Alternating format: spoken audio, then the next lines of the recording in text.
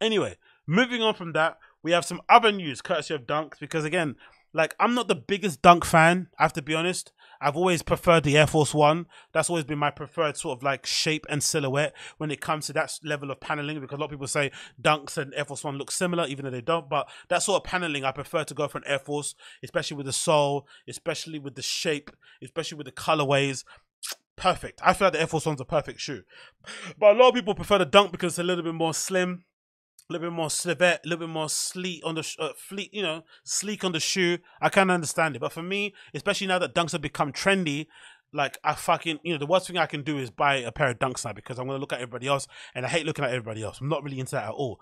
But I may be tempted into going back into wearing Dunks again after seeing these Supreme Rammellzee Dunks that are going to be coming out very, very soon. And these look amazing. I'm not going to lie. And one thing I do like about them is that they're meant to be a Dunk SB, right? But for some reason, they decided not to go for the padded tongue. It looks like either it's a very thin version of the padded tongue that they have, because Nike, and if you don't know, Dunk SBs usually have a really fat tongue to sort of like, mimic skateboarding shoes, and also to kind of hold your foot in better. And usually Dunks SBs have elastic.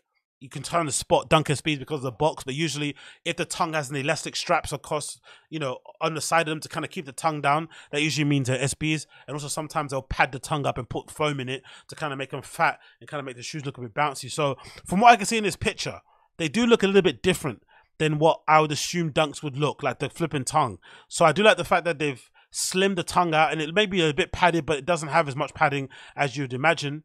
But I just like the makeup of them is perfect for me. You've got the addition of a black upper here. You've got this nice black nubuck sort of like suede toe box with the black eye lace stays, and then you've got this Rammellzee print all over here on the toe box and most of the body, and then you've also got the same sort of swoosh on the the same sort of suede on the swoosh.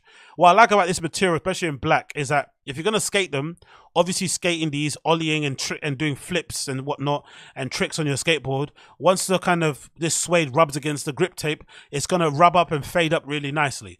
If you're wearing them day to day, like I will wear my sneakers anyway, if you're not skating, you're still gonna break them in, and they're gonna end up looking great also. I like that addition because I feel like this color is gonna be really deep and dark, but over time, this sort of suede, this sort of nubuck will fade and will crack and stuff and look really good over time, in my opinion. I know a lot of people that are gonna buy these are gonna make sure they're box fresh. They're gonna have them in plastic boxes. They're gonna be walking like a duck to not crease them. But for me, I'll definitely wear these and beat them into the ground. I'm not going to have these flipping looking, pristine the whole time, because I think trainers should be worn overall. But these look absolutely hard. I love everything about them. The print is really cool as well.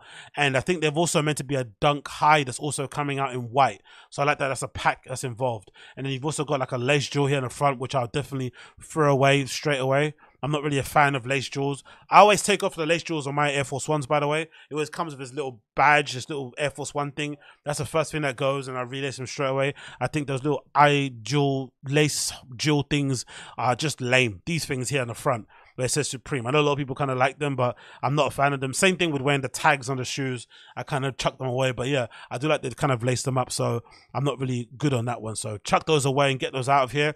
But again, the thing that kills it for me, what I love about it, is the gum sole. I'm a sucker. I'm a sucker for a black sneaker with a gum sole. Give me a black sneaker with a gum sole, and I'm there. The only thing I love more than the black sneaker with the gum sole is a black sneaker with white accents or silver accents, like a silver swoosh, a silver logo. Fucking love them. So these look really, really cool. I do like these, and I'm kind of can't wait for them to come out. It says here, courtesy of Hypebeast, following initial images shared this month, on-foot pictures of the SB Rammellzee have now been surfaced. Much like its high-top counterpart, the iteration features a diverse work of the late American visual artist and boasts of black suede overlays across the mudguard lacing systems and medial swooshes. As previously seen, Gilded Supreme Dubreeze and the Ascent and a co-branded world-famous hang tags are additional. New information reveals that the collaboration will drop in July. Oh, so soon. for $130. So make sure if you are in tune with these, they definitely go and pick them up, because these are going to definitely sell out, especially them being black, you know, easy to wear dunks. Everyone's going to be all over them. Resale, I don't think will be crazy, but again, if you actually want them to wear them, then definitely check them out. But I have heard people saying that buying from the Supreme website has been really easy nowadays, or these days, because of the switch to Shopify.